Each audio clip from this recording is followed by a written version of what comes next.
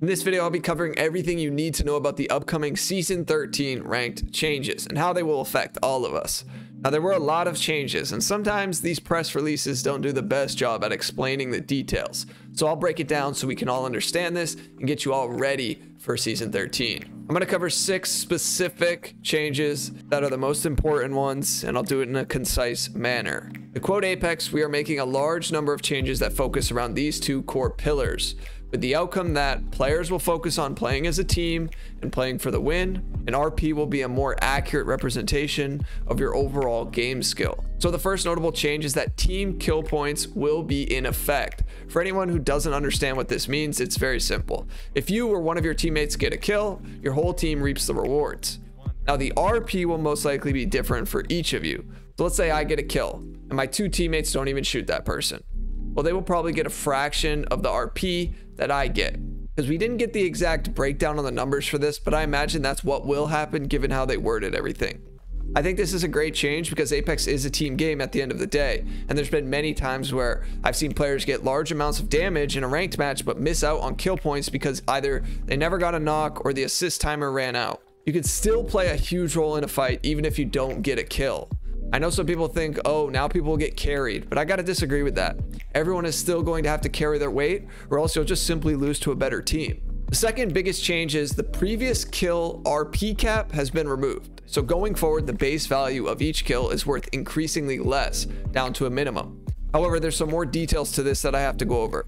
They simplified and adjusted the per kill RP mechanics, and they're now directly presenting the base kill values by placement. In a battle royale, placing worse than the bottom half of the lobby is losing.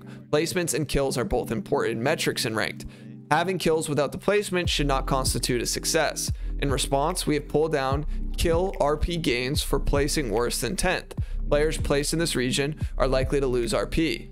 At the same time, having good placements with little to no kills will cause players to miss out on a majority of their RP rewards coming from the previously mentioned kill RP changes. So in conclusion, kills and assists will be worth more the later on in the game due to the higher placement you'll be reaching, but that will be contingent on how many kill points you already have. They are trying to make ranked way more competitive, and they want to prevent teams from mindlessly aping one another just because they feel like they need KP. The third change they made is if you kill a lower tier player than you, it will grant you slightly less reduced RP. Now, they introduced this originally back in Season 12, but now they're lowering it in a couple different areas, particularly if you kill a player that is 1 or 2 ranks below you. You will now receive less RP than you previously did, and you can see from the screenshot here what that looks like.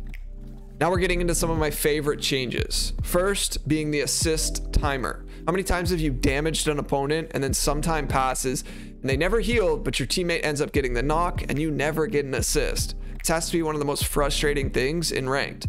Well, now the assist timer has been updated from 10 seconds to 15. They're also changing the revive assist marker so that it refreshes the assist timer if someone gets knocked. So with this change, if an enemy you knock is revived and immediately downed again by one of your allies, you're still eligible for an assist credit.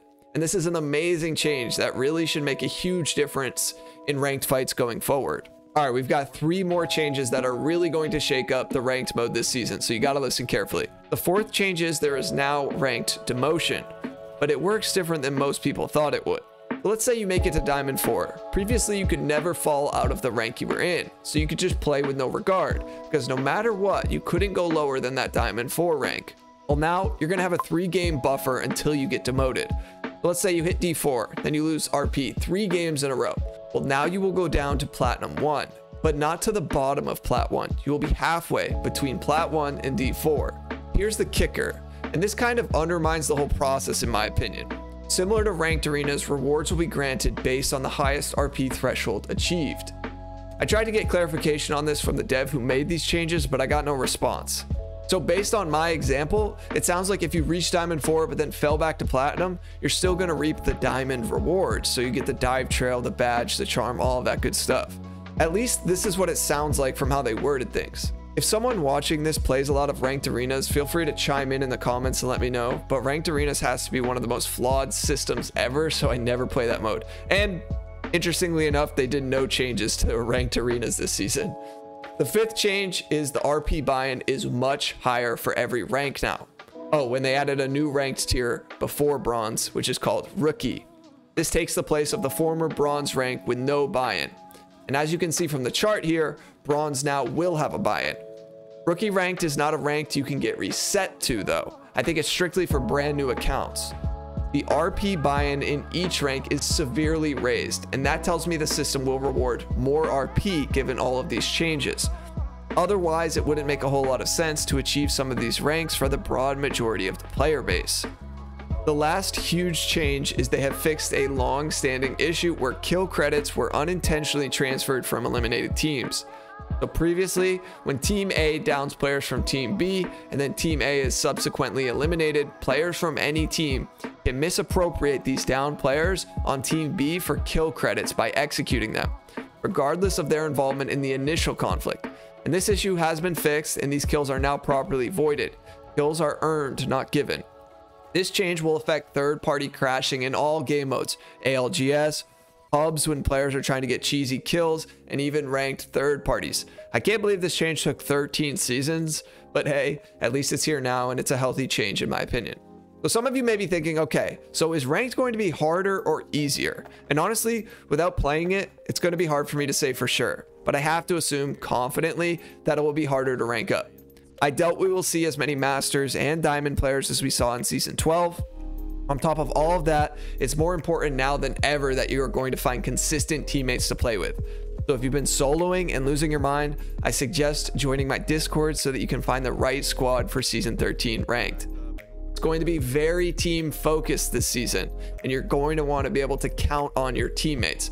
I don't think rolling the dice every game with randoms is going to be the best move, but you guys are going to do your thing anyway, right? Now, as far as the ranked rewards go, we have yet to learn if they're going to change anything up with them.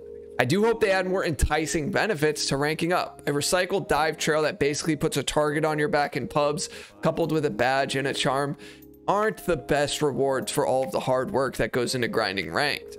Now, I know it's better than nothing, but I just wish they would add some more rewards like a special weapon skin, legend skin, apex coins, or something to motivate the player base more. Ranked is a grind. There's no two ways around that. And giving out a trail for one season and then taking it away feels pretty bad. If any Apex devs are watching this, please consider making the ranked rewards better for Season 13. Apex Mobile's doing it, so we know you guys can too. There is one thing for sure. If you're going into Season 13 hoping to grind ranked, you're going to need to up your game sense. And I've got just the thing for you here. Check out my most recent video so you guys can learn 4 ways to boost your game sense. Thanks for watching. Peace.